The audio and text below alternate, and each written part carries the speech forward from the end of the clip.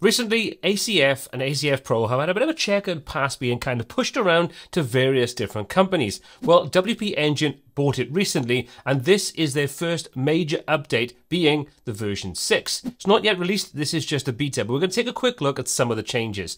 Now, quick disclaimer, these are only really cosmetic changes. There are some little tweaks for enhancements, but most of it is back-end updates to make changes to bring it in line and make it a little bit more modern and fresh compared to what it has been in the past. So let's take a quick look first of all at the interface itself, and then we can take a quick look at some of the changes. I'll link to the article about the actual beta and all the information about what's been included in it, but let's take a quick look at that dashboard update. So once you've installed it and you log in and you go into your custom fields and your field group, you'll see it looks a little different. We've got a banner across the top, then we've got the main area we start creating our field groups. So once you get into things, that's when you'll start to see some of the changes. So let's go ahead and click to add a new field group.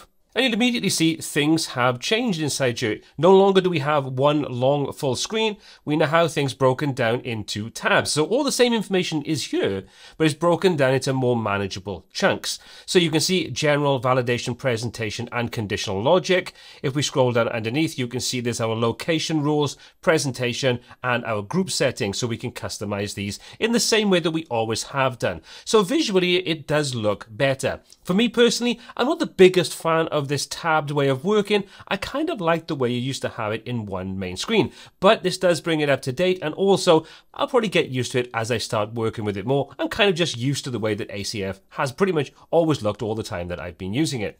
The other thing to note is that we have better accessibility features for people using keyboards. So that's integrated into this update. So again, I would recommend checking out the article over on ACF's website, which will give you more information on that. So if you are interested in accessibility, check that out.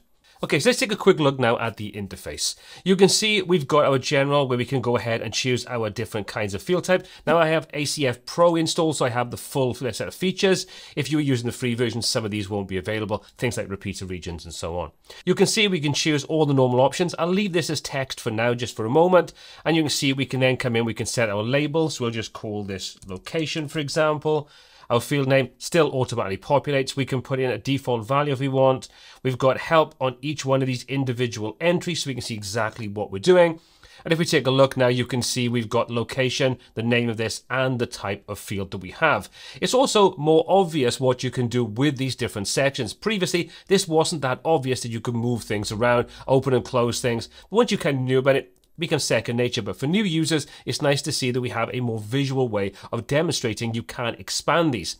You'll also notice we get the little positioning handles over on the left hand side, so we can drag to reorder. Again, exactly the same as we could do before, but now we have a more visual way of seeing exactly what we could do. More akin to what we used to inside the WordPress dashboard itself. Hopping over to validation, you can see, do we want to make this a required field? If we do, we can just enable it. We can set a character limit. We can come into presentation. We can drop in our instructions, placeholder text, any prepend or append values. And we've also got the custom wrapper attributes for the width, the class, and the IDs. So nothing has really changed inside here. Conditional logic, do you want to enable it? If you do, then you can see all the same options are available inside here. And we can add rule groups and so on. So you can see everything we need is set up inside here. We also get this little sort of green check or this little green dot to say that conditional logic is enabled. If we disable that, that goes away. If we come to validation, you can see we don't get the same thing there. So it would be nice to have a little red dot to denote the fact that validation is set as required. However, currently it's not. So maybe that's something that will watch this video and make those changes. Okay, so nothing's really changed there. Let's close that down a little bit. If we come into our settings underneath, you can see we can do exactly the same thing again. So all our normal options for how we want to choose where and when this particular field group is going to be used. So nice to see all that inside there. And again, all the same options are available. Depending upon what you choose in the first option, for example, if we say post taxonomy, you can see that now changes over and gives us different kinds of categories and tags that we can use. And we can set is equal to, not equal to, and so on. Again, we can add rule groups inside here. So all this is pretty much the same. Let's go ahead and add a new field group. This time we're going to change this over from the field type. We're going to set this to be the option for repeater. If we choose that, again, Same options today, we just had this visual update, but there are some new features inside here to make working with things like repeater regions just a little bit easier. Previously, it would load everything in, and that could be time consuming if you had a lot of repeater regions. However, now we can go ahead and we can set this up to have pagination. So if we enable this, we can choose how many rows per page, and then we can have pagination to make up loading things inside the admin side of your WordPress website quicker when you have a lot of data inside repeater regions. So it's good to see that we have optimization inside here as well. Now, if you are a Gutenberg user, you may want to check out the information in the article about ACF blocks. There's some updates to this you may want to make note of. I'm not going to cover this. This is a bit more advanced than I want to show you, but check that out because you may find information that's very useful inside you about what support, any changes that have been made, and things that may affect the way that you work using ACF with Gutenberg Block. So check that out. Again, link in the description for you for that.